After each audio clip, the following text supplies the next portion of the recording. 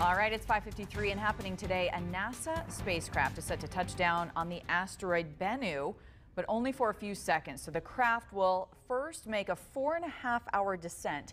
Then a robotic arm on the craft will attempt to scoop samples off of Bennu's surface and then bring those back to Earth. That journey will take 3 years. The location NASA picked to land is about the same size as a few parking spaces, so it will be difficult for the craft to land and dodge rocky hazards. This will be America's first crack at collecting asteroid samples for return to Earth, a feat accomplished so far only by Japan.